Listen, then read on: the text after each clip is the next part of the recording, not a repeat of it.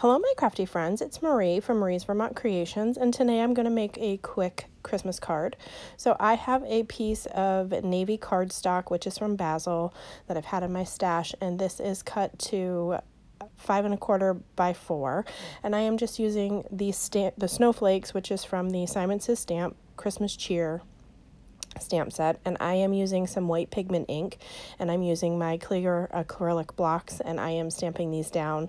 I have some of the snowflakes on one side of the stamp block, and then I have one on the other side, so I just keep flipping it and going through and just doing a random pattern. There's no rhyme or reason, just whatever I think looks good. So I'm going to get that all stamped, and then you may want to hit it with your heat tool because the white pigment ink does take a little bit of time to dry.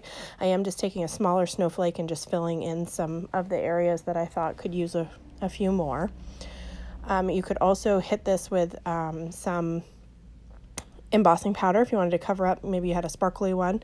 This is the snowflake die from Simon Says Stamp, which is conveniently named Marie, so that's the whole reason I bought it. So I have cut this out of some regular white cardstock, and I am using some of the Lawn Fawn liquid stardust, and I have put some of that on my Tim Holtz craft media mat, and I am just using an old paintbrush and painting this all on here just to give it some sparkle, because I did find I had a hard time because my metal shim got bent a while back and I didn't buy a new one to get this to cut out of the glitter cardstock, so I just figured I'd make it glittery myself.